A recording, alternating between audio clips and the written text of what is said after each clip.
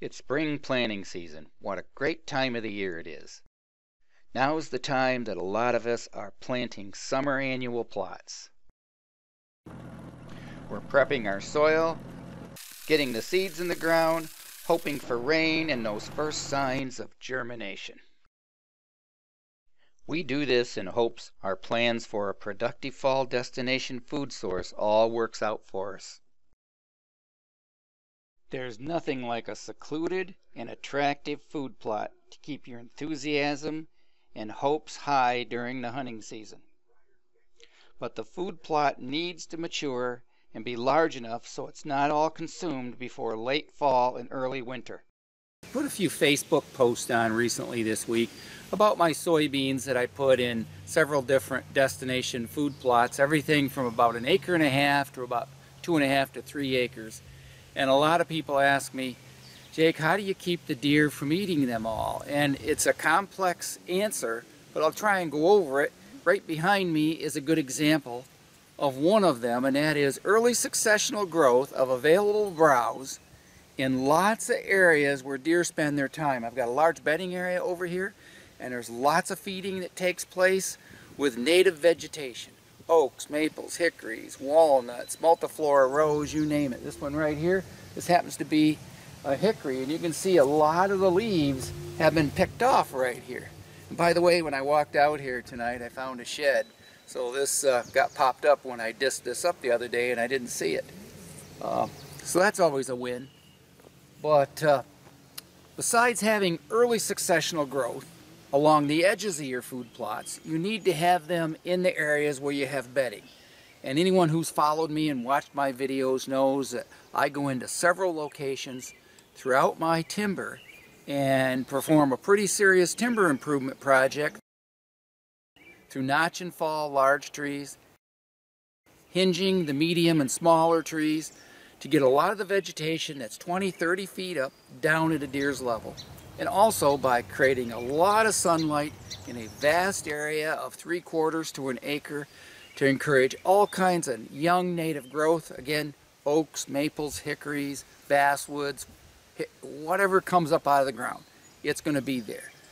So that, again, is a lot of food where the deer spend their time so that when they do come out and feed, primarily morning and evening during the growth period right now that's so important. I also make sure I have a lot of diverse food sources available. I have alfalfa on the property, clover plots, chicory and clover plots, and again, plenty of cool season annuals. In a couple of months, when we get into the August time frame, I plant and overseed my beans for that. So it is just a very simple strategy, but it's all encompassing. There's quite a few deer on this property, and each year few more than others, and this last winter we had quite a few here. So my doe harvests are going to go up this fall, but right now I'm doing pretty good. I'm about a little over 2.5 weeks into planting this soybean field, and it's coming up real good and it's not being overbrowsed. One of the other tips I did want to explain is I didn't drill them in this year.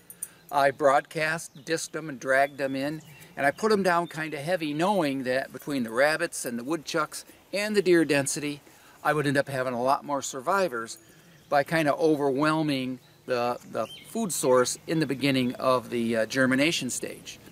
But I'm planting altogether about 5, maybe 6 acres of soybeans here on the farm, along with probably 3 to 4 acres of alfalfa and clover. So that ultimately is about 10 to 11 acres of food and some cool season annuals as well. So one of my strategies that I use, and I think a lot of you guys can use, that are trying to grow warm season crops such as soybeans that you see behind me, is to have a very good, attractive, early season crop growing right alongside of it. And right here I have alfalfa. The deer are in here all the time. I've took some video of a couple of bucks and does in here last night, and you can just see the whole bottom of this. Everything's nipped off. It's just amazing how they're pounding this.